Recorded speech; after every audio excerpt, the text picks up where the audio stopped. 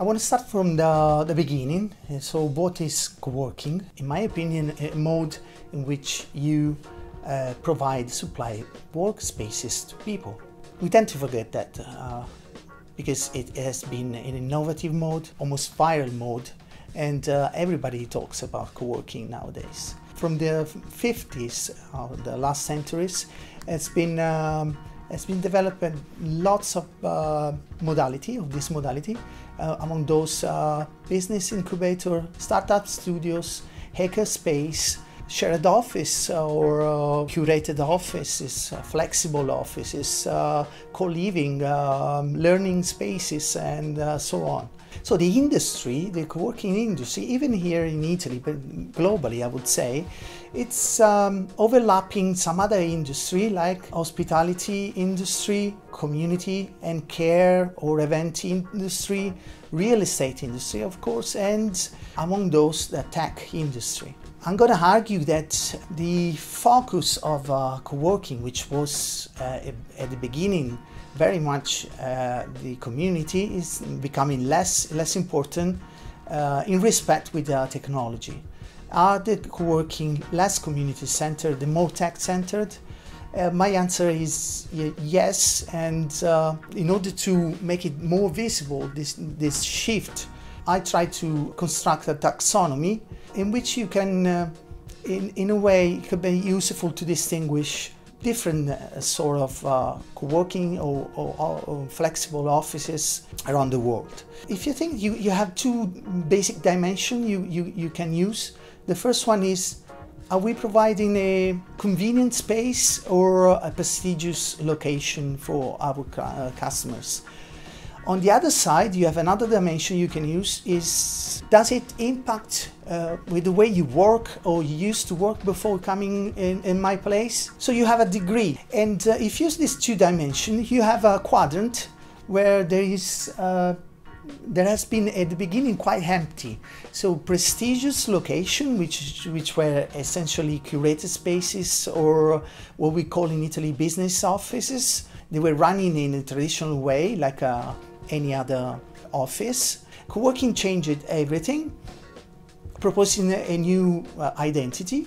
Now there is a further step in which technology plays a crucial role in moving all different space offers toward that quadrant, because technology gives the opportunity to hybridate spaces, to accommodate very different needs in a proposal to the market by the co-working owners.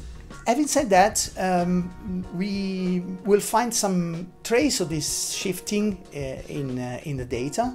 As Italian Co-working, we run since 2017 an annual survey, and we collect continuously through our website data from co-working spaces or business center or shared office in Italy. Co-working movement has grown very much in the last few years.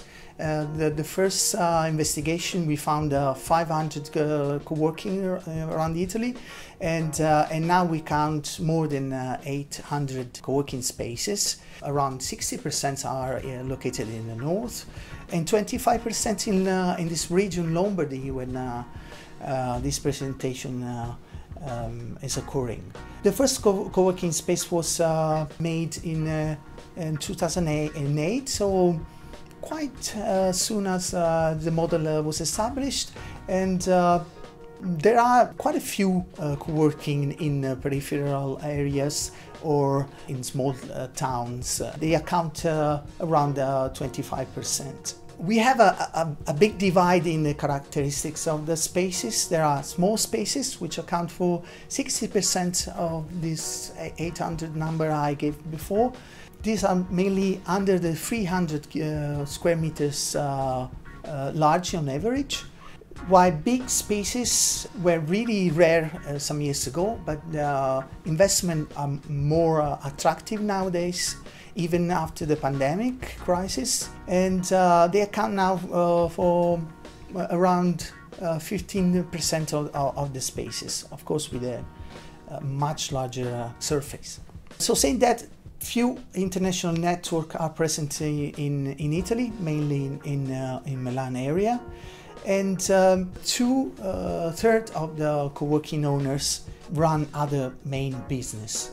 So that's 1 out of 3 co-working owners really focus on the co-working activity. Co-workers are mainly freelance and professional, though they are declining a little bit.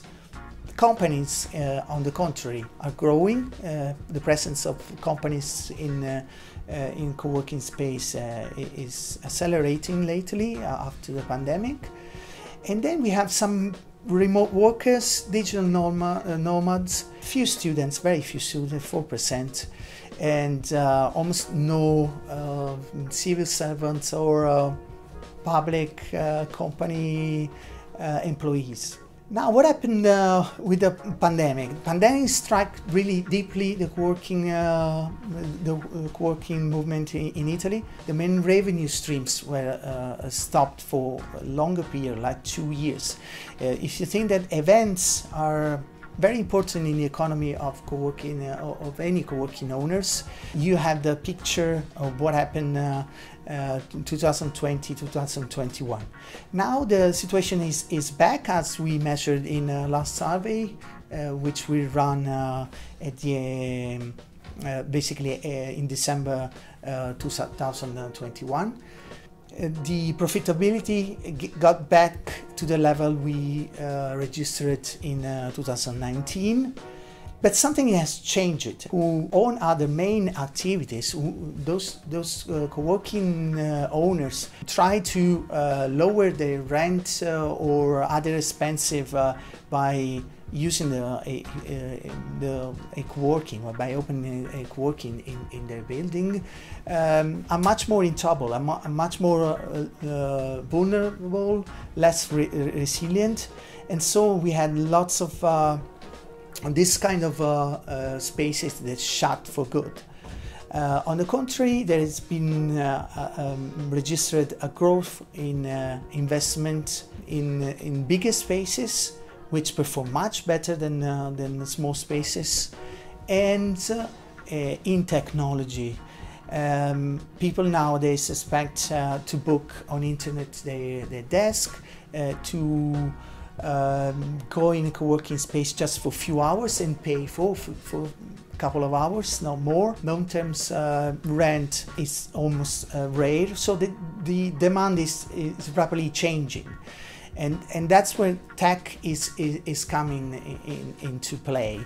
There is a need of bigger involvement in technology to manage all these different and dispersed demand for co-working in Italy. These are the results of the 2001 survey. It's more tech-centered or community centered nowadays. I would say the first, but it's open to the floor and open to who wants to analyze the data, which is will be provided open for anybody who wants to have a look.